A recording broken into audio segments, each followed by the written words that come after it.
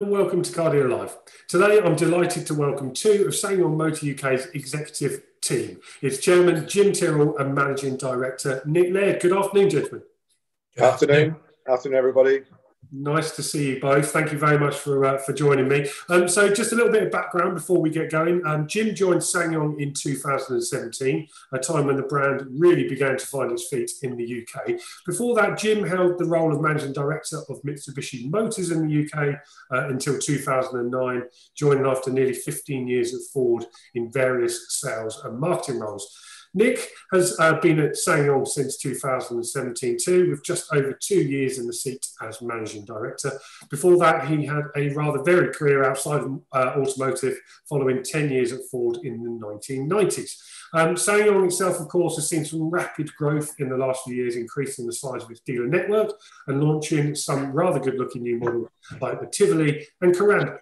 So thank you very much for joining us, chaps. Let's get cracking. I've got a lot of questions for you. Firstly, Jim, I'm going to turn to you. You've had some fantastic history in the motor trade. What attracted you to SsangYong and to get involved with that business? Well, I was asked to get involved about 3 years ago when the sales have been growing in the UK, but probably at the expense of profitability in the business. So there were a few issues that needed looking at. And I had, I guess, some relevant experience working in an independent distributor, which is quite different from working for a manufacturer. In the Mitsubishi business, the shape of the Mitsubishi business was quite similar to SsangYong. So the parent company, which is Basadone, based in Gibraltar, asked me to get involved. I'm sort of semi-retired. I'm maybe not quite old enough to be retiring, although I am starting to see a lot of my contemporaries from Ford stepping down at the moment as well. But so I didn't want to work full time, but I wanted to do a few days a month, which is what I do, 5 or 6 days a month. I was very interested in the challenge. I was very interested in the brand. I can see some parallels with the experience that we had in Mitsubishi, and you'll remember that we were successful in growing that dramatically during the early part of this century. So I saw it as an opportunity. Nick and I had known each other for a long time. We were at business school together. We lived across the road from each other, and he happened to be available. So I asked Nick to come in and run the business, and I've been acting as chairman for the last 3 years now. So what have you been focused on in that time, Jim? I mean, what's been the number one priority?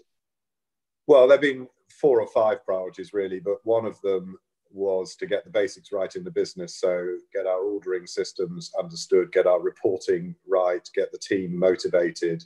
And from the perspective of this conversation, actually to do some really good work on thinking about how to recruit dealers, how to motivate our dealers, how to operate in a market which is very competitive, but where we don't have huge budgets for advertising. So how can we be smarter about how we go to market?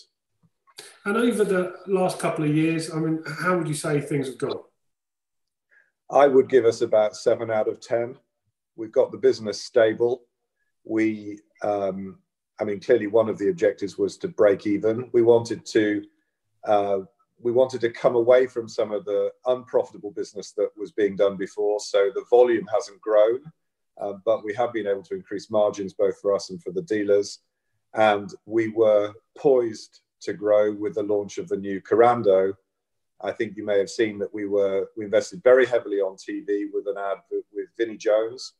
That was being very well received. We were just starting to see orders really ramp up, and then we got hit by the coronavirus. So very frustrating that having got to almost break even last year in the business and having decided that we were going to invest in growth this year, the rug's kind of slightly been taken out from under our feet. So we will have to make adjustments this year. But I think overall we're happy. Well, we were happy at Christmas. We were happy with where we got to. We'll come on to the coronavirus crisis in a moment. I'm just going to turn to Nick now. Nick, thank you also very much for joining us today. Firstly, my question is, what attracted you to the brand? I mean, apart from your friend Jim, of course. You assume that was an attraction, James. I've been in the auto industry at the beginning, left for 15 years. and then come back. And I must say, one of the things I love about the auto industry is that it does things properly from start to finish. There's this lovely blend between the technology, the product, the psychology, the marketing, the customers, the deal, and you have a complex product you're trying to put across in a simple way that customers understand. So I very much love the car industry, and it does help that I love cars. One other thing, by the way, is I must apologize for the rather red hue that this camera's got today. I'm not normally quite this red in real life. We'll blame the camera, Nick. That's fine. Absolutely. So, Nick, you've been on quite the expansion over the last couple of years. A number of new dealers have grown the franchise. One just down the road from me in Gosport here, Fine Cars joined your portfolio. How has that gone, and why have you been targeting such growth? We really believe in dealers, and we really believe as a smaller and challenger brand that you need to get your product out there, and the relationships that good dealers have in their markets, in their local communities, is really, really important. So we have been deliberately looking to try and find good quality dealers in all the areas where we have open points, and have been delighted with the quality of some of the people we've been able to attract over the last couple of years. Fine Cars in Gosport being one good example. Quite often we find these people have another franchise, or it's their first step into an OEM relationship. And what we try to be is simple and pragmatic and easy to do business with. You know, we deliberately try not to be too demanding on standards and complexity and systems and process and reporting and stuff like that, and try to get back to the kind of relationship that car retailing used to be, not with some OEMs what it's become. Nick, it's been a very interesting few weeks for the motor trade. It certainly kept me busy on the keyboard. Are you 100% convinced that dealers are going to be open on June the 1st? Certainly in England, we're receiving a lot of commentary. I've been on the phone to a couple of dealers only this morning where the inbound demand has quite surprised them over the last week. And there's a lot of prospect activity they are dealing with on the phone, getting people asking about when can I test drive, when can I come and look at something. Even customers in, I heard one story this morning of a customer in on after sales whilst they were getting their vehicle serviced, inquiring also about a purchase of a vehicle. So I think what we're seeing across the country is surprising bumps in demand at surprising times. Clearly no one knows how it's going to play out, but certainly the experience that we've had, if you look at what happened elsewhere in the world, is that if you look after the customers, they will look after you. So we've been encouraging our dealers all along just to keep the conversations going with customers and prospects, to talk to them about what's happening and what's not happening, so that at least when you get to the end of it, they know who you are and they understand what you've been doing. Jim, we were talking just before we came on air about you've got some very good contacts with the government. What are you hearing from your contacts about when non-essential retail like car showrooms will be open? We are all hoping and praying it's going to be June the 1st, but we haven't had any official confirmations yet. I'm hearing the same thing. So as I was telling you earlier, I've got a conference call with our local MP tomorrow morning, and Matt Hancock, who will, I'm sure, give us more information. But I think the expectation is non-essential retail will start in June now with the appropriate social distancing. And I don't see that there should be too many difficulties in car showrooms. Workshops have been open anyway. A lot of workshops have been open anyway. So I'm expecting that we'll get back to work. And from a macroeconomic perspective, one of the things that, of course, we're seeing is that we've got rather a two-speed economy at the moment. So many essential service workers and people in supermarkets, in food production and so on have not been affected economically at all by the events of the last month or two. And with 7 million people furloughed, while yes, they've been on reduced income, they've also had reduced costs. So again, we're expecting that the typical new car buyers are going to be still interested in buying new cars when this all comes to an end. And of course, they many of them are on 2 or 3 year cycles. So they kind of need to replace their cars. They need to have a conversation with their dealer, whatever it is, at the point, you know, they're probably a bit delayed in having that conversation. So what I think will happen is that we will see a fairly quick return to near normality. But then what I'm slightly concerned about is when we get towards the end of the year and businesses start looking at their cost base and thinking, well, we may have had 100 people, but maybe we can cope with 90. We will start to see unemployment come in. And I think that that could have an impact on the overall size of the economy and therefore the overall size of the car industry during next year. But I think we will see a bit of a bounce and then maybe it'll slightly tail off. Nick, I'm just going to turn to you now. Jim, thank you for that. I'm going to come back into the future, into a little bit more detail in a moment. But Nick, let's just rewind the clock ever so slightly to when this all kicked off. What went through your head when you had to speak to dealers and who were shutting their doors? And how has it affected your business? Look, it's been an incredibly tough time for a load of people.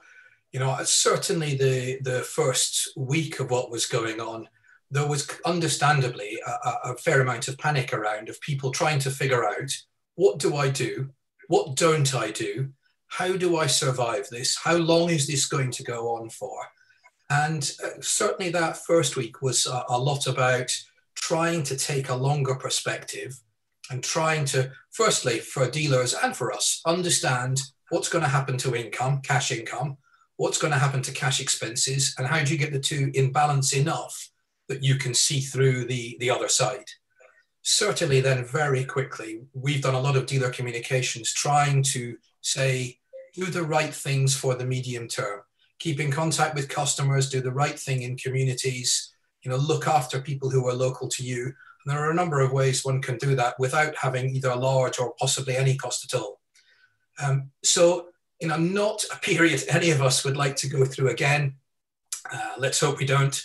But I'm sure for many businesses, it's forced all of us to look inwards and outwards about what are we doing? What's the right structure? We see, for example, quite a lot of markets will be in growth. Quite a lot of customer industries will be in growth at the end of this. Clearly, some will be in decline, and those are the ones that will get all the headlines. But if you're anything to do with the healthcare industry at the moment, then we are seeing a lot of both public and private investment going into that, which will endure. You're very right in saying that a lot of the headlines we see are very negative at the moment. It's quite nice to hear a positive side to that story. How much do you think that balance is going to be when it comes to new car sales? I mean, which bit of it's going to outweigh? Is it going to be those people who have actually done reasonably well during this time, or is it going to be the fact that we are entering what is going to quite clearly a very big recession? Yes, I think there's no doubt there will be a recession. I think at that point, things like value messaging become very, very important, both for us as OEMs. Clearly, we're at the value end of the spectrum anyway, so that should play well for us as a brand. But I'd certainly be recommending for all of the dealers to keep those local relationships tight. You know, one of the other learnings I've taken out of this is that the community bonds that have been formed in all sorts of strange places over these last few weeks have been brilliant. And if we can, as dealers, as representatives of an industry, remain part of those local communities, then that will stand us well in good faith in the future. So I'd be encouraging every dealer to get involved in community stuff in a way that possibly none of us have done before. And that does not necessarily need to be free or high cost. Jim, what are your thoughts on a scrappage scheme for the UK? It's been mooted quite a few times by a number of people I've been talking about. I mean, a scrappage scheme or similar stimulus, do you think it's needed to boost sales going forward? I think it is. I think we shouldn't hold our breath waiting for it. I think the government has spent a lot of money on this coronavirus, and whether they can find the extra millions or billions to continue to support one specific industry, I'm not sure. But if they were going to do anything, I think our view would be that a scrappage scheme would be the fairest of the various options that have been discussed. What do you think that should look like I mean, and what cars should it target? And do you think you'll be able to benefit off the back of it? I think it needs to be across the board. If they're going to do something, it's got to apply to all vehicles. If they start trying to add a layer of complexity on top around emissions or any other factor, I think it could get lost in the it could just get lost in the wash. So my view would be that if there's going to be a scrappage scheme, let it apply to all vehicles. To get older vehicles off the road clearly. So a certain age of vehicles, but not in terms of which new vehicles it can apply to. Nick, do you think one's likely? And if so, when would you like to see it introduced? The SMMT have been pulling together the thoughts of the various manufacturers and are presenting something to government. I think it's possible that something will happen. I think it would be helpful for the industry. Clearly, the government wants to stimulate people in employment. And so that applies both to the manufacturing side as well as to the retailing side. So we have to be aware on the retailing end that the government's focus is equally as much on getting manufacturing back working as it is on us who are selling and marketing cars. But I'm hopeful that the government is listening. Whether we end up with something that they are happy with promoting, I don't know. I'm not close enough to that, but I'm hopeful. Have you had to delay any other car launches over the next few weeks and months because of what's happened? We've certainly had a couple of vehicles that were due to be launched in the middle of the last few weeks, so we've had to delay 2 sets of activity. But such is life. What we've actually ended up doing with the demonstrators we've put on for those events, for example, we have a long wheelbase pickup truck, is we've loaned out those vehicles to the NHS for moving stuff around during this period. If we were not giving those demonstrators to press, we may as well have used them effectively, to the extent where we're now actually finding it quite difficult to get them back. So yes, we have had to change activity, and we'll have to reset that as the market comes back. New vehicles for anybody are a big affair, and as they are for us. So we'll look at different ways to launch them. And what about the plants in South Korea? I mean, they've managed to suppress the virus pretty well, haven't they? Is that affecting production at all? For SsangYong, production has not been affected at all throughout this period. So I think Korea has managed the virus very well, although obviously with a little blip more recently. So I think there are some things we can learn, and we've deliberately looked to learn on the retailing side from places like China that have been through it and come out the other side, where I understand in recent weeks, demand is now currently above same time last year. So let's hope we get that same kind of bounce in the UK. Fingers crossed on that one. Jim, in terms of the wider economy, I mean, how devastating do you think this crisis is going to be in terms of job losses and also specifically for the car industry? What are your thoughts? Because I know that you have a number of non-exec roles in other areas, in other industries. Yeah, I think I've got 5 different non-exec roles, and all of the companies have been differently affected, quite dramatically differently. I would say the car industry is probably car industry and the events industry. One of my companies provides public catering at major sporting events and festivals, and that's been stopped completely. So I think that on the other hand, I've got an engineering involvement with an engineering business which has pretty much kept going at the same rate, and a food and drink company which has kept going at more or less the same rate. So it's really quite mixed. What I think is probably going to happen is that some of those industries will be badly affected for the long term. So any business, tourism, events, anything like that, where most of their revenue comes during the summer period. Of course, they've missed their revenue for this year and they've got to survive through the winter. And I think that will probably result in job losses in those industries, although there will be temporary job losses because those people will be required when we come back into next year, assuming that we've got a resumption of those events. So my feeling is that also as a result of that, I think that many companies are starting to look at the way they do business and thinking, well, maybe we could do things a bit smarter here. So maybe we could allow some of our people to work at home a bit more often. maybe we could manage with slightly fewer people. So I think that even the businesses that come back to reasonably full strength fairly quickly, they may still be looking at, well, have I got a little bit of extra fat here that I could start cutting and so on. So I don't think we're going into a doomsday I think the government has done pretty much everything they could do in terms of the furlough scheme. I think everybody appreciates that. That will take us through to now September, October. And I think that when we get into next year, we will simply see the economy being down versus where it should be, but not at the levels that it is now. I don't know. I'm not an economist, but that's kind of how I feel about things. I think many businesses are going to be thinking about how to do stuff differently. I mean, I certainly won't be going back to an office. I think we've had discussions in my company about everybody working from home, and that probably will be the norm for many people, I'm sure, going forward. And it's also going to have a big knock-on effect to the way we sell cars, isn't it? And I think, Nick, can I ask you your thoughts on that? Because online retailing is really going to start becoming more important. What are you saying to your dealers about that going forward?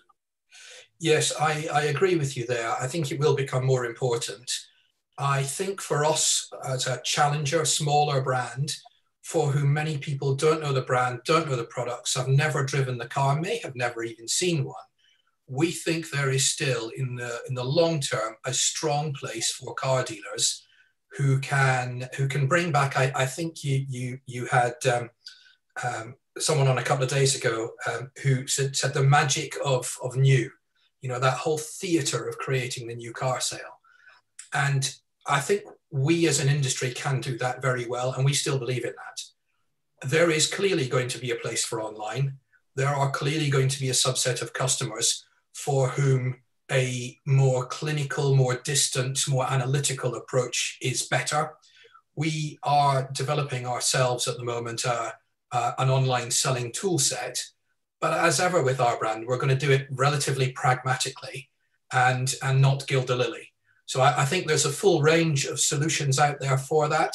And I do expect them to accelerate, but I don't expect them to become the dominant part of the market. Because and the reason many dealers have flocked to online is because it was the only way that they could do business. I mean, Motorpoint gave an update to the stock market this morning saying that they're doing operations via contactless delivery and home delivery, and that's enabled them to go completely back to work. And there's been lots of dealers who've done that. I mean, my thoughts are that this is going to continue as many customers simply don't want to leave home. Is that going to be something that you guys are going to be able to manage? Yes, we're working with the dealer body to try and find a low-cost, pragmatic way for them to be able to sell online. You know, we still think there's a load of value add that dealers can provide and a load of confidence that dealers can provide to buyers during the process. So I very much see a part online, part offline process, or part through a tool set, part through a video walk around a car, that kind of activity. But we certainly still see the good salesmanship and good relationship building and good qualification as skills that will endure. How have your dealers managed during this current situation, Nick? I mean, it's obviously been an incredibly tough time. Were they set up well enough to ride this out? Yes, many of our dealers are relatively smaller in the scale of the ecosystem of dealer body. And as such, the owner of the business is often the dealer principal who knows all the employees and many of the customers by name. So the upside is they were very, very close to the operations of their businesses. It was quite easy for them to decide what to do and quick to make decisions. All of our dealers closed for sales. Some kept on going distance. Many of them closed for after sales, but not all. So we saw a lot of them being very, very careful with cash outflows, and are now coming back quite strongly. You know, I was speaking to one dealer the other day who is selling at the moment via distance and online 50% of his normal sales rate for April and May, which I was quite surprised at. So there's clearly activity out there. And if we're able to capture that in the right way, I like Jim, don't think it's a doomsday scenario. And certainly for us as a smaller brand, if if we get our act together, we and our dealer body, then there's more upside than there is downside. Jim, what are your thoughts on online retailing for cars? You've been in this industry long enough to see many changes. I mean, do you see this as a huge shift and a new dawn of selling cars? Look, I've been famously skeptical for a long time. I can remember making speeches in conferences in the early part of 2001, when at that time, before you were born, James, I think, when many journalists were saying the retail industry is dead, car showrooms are dead, we're going to internet retailing. And at that time, I felt absolutely we were not. What do I feel now? I don't feel as clearly that we're not moving in that direction. But I think all of the things that Nick said in terms of the theatre of new car sales and the relationship that dealers have with customers, and when you overlay that with the fact that customers don't particularly know our product, I think there'll be some kind of hybrid approach to internet retailing. But I still think that dealers are a vital link in this equation, and I don't see, certainly for us, I don't see any potential that we will move away from the traditional route of dealers selling the cars. Nick, Jim at the start of this spoke about your performance up to the period of the lockdown. Can we just go into that into a little bit more detail and your thoughts on how quickly you can get back to that position? I was concerned there you meant my personal performance before the lockdown rather than our corporate one. We think the market will rebound fine, particularly given where we are with value-based product. We have some reasonably good incentives out there in the market at the moment. Clearly, we are going to review and refresh them as things come back. But we're pretty optimistic that we'll be able to occupy our little niche in the marketplace, and our dealers will be able to sell cars well and profitably. Have you changed your goals now on increasing the size of the network because of this? Strangely, we see some areas where it might become more difficult and other areas where it might become easier, actually.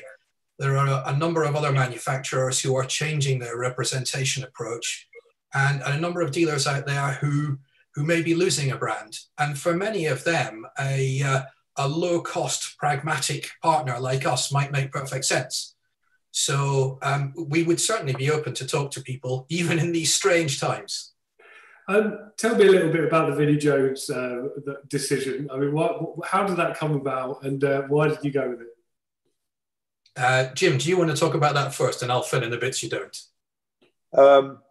Well, we felt that we had got the brand to a position where the fundamental issue that we had was awareness. So we wanted to build the awareness of the brand. Traditional marketing says that it's a funnel down from high levels of awareness to customer interest, through to inquiry, through to demonstration, and then through to sales. So we wanted to widen the funnel at the top. We were looking for something which represented our no-nonsense approach to the market.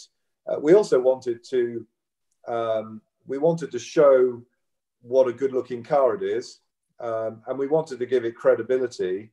And we had a couple of options for the kind of characters that we felt could properly present our product with interest. And actually, Vinnie was top of the list.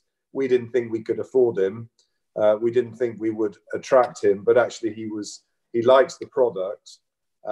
He has quite a big countryside interest, and he saw the relevance to his lifestyle. So he was quite keen to do it, and we liked the way it turned out. It's a terrible shame that we spent most of our money in February in the lead up to the March market, but we will continue to use the ad during the rest of the year as well. Just to add on to that, James, the ad was working very well for us all the way through the funnel, but particularly at the front end of the funnel. So website activity and dealer lead activity, it did a superb job for us. And of course, what we were trying to do there was, on the one hand, it does what it says on the tin. and on the other hand, have a bit of a sense of humour about ourselves as well. So we were trying not to be quite too corporate about the whole thing. Nick, do you think the government's done enough to help this industry out through this period? The government has done an incredible amount of stuff from a standing start in a way that, well, I'll put it this way, I wouldn't be overly comfortable with the jobs of any of them at the moment. I think they are having to make some super tough decisions with probably next to no information and guessing what the future is going to hold. So I have a lot of respect for people who are in that position. What about you, Jim? I mean, do you think they've done enough to help out this industry? I think from an economic point of view, I would probably give the government 8 out of 10. I think they've reacted, I mean, in a way which you wouldn't expect a Conservative government necessarily to react. I think from a health management perspective, I think they missed a few opportunities at the very beginning. They were obviously, as Nick said, they were running from a standing start, but allowing the Cheltenham Race Festival to go ahead, allowing Twickenham, international rugby to go ahead, I think probably caused more infections at the beginning than we would now have liked. But I think, as Nick says, I think it's a terribly difficult job. Now, you're asking really the question, are they going to do we want them to do anything specifically to support the motor industry?